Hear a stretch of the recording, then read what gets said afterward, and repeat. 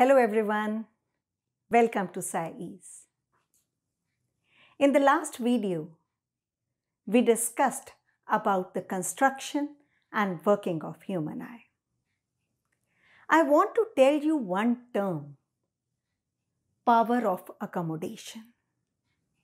This is a very important term. Sometimes only definition that is asked, what do you mean by power of accommodation?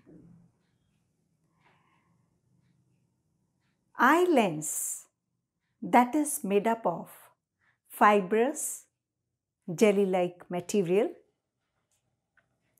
Its focal length can be changed by the ciliary muscles. Now when the muscles they are relaxed, the lens becomes thinner and its focal length increases. This enables us to see the distant objects. On the other hand, when ciliary muscles contract, the lens becomes thicker and its focal length decreases, and this enables to see the nearby objects. So what is power of accommodation? The ability of the eye lens to adjust its focal length, that is known as power of accommodation. So power of accommodation is clear. Another term, that is least distance of distinct vision, that is again important. Sometimes it's this question is in the multiple choice, that what is the least distance of distinct vision of human eye? 20 centimeter, 25 centimeter, 30 centimeter, 15 centimeter. So you have to take the correct one.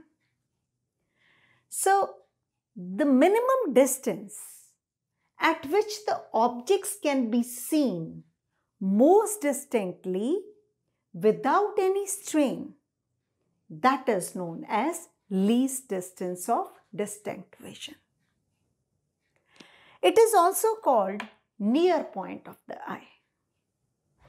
And for the young adult with the normal vision, whose vision is completely normal, the near point is 25 centimeter. So in that multiple choice question, you will take 25 centimeter.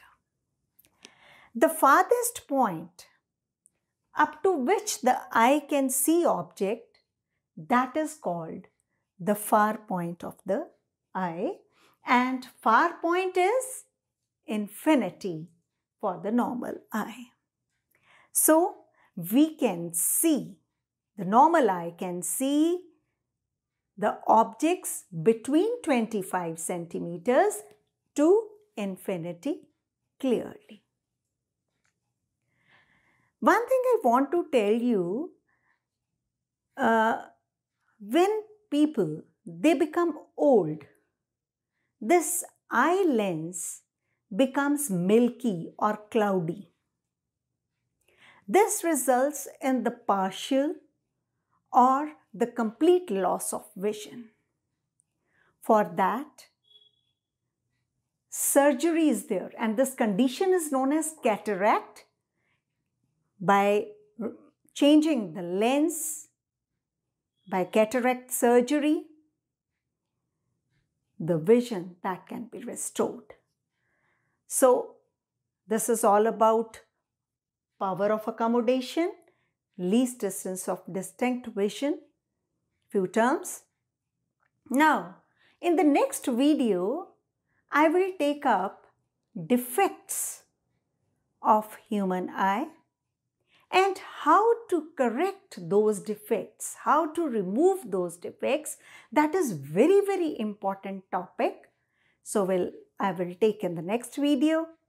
Thank you.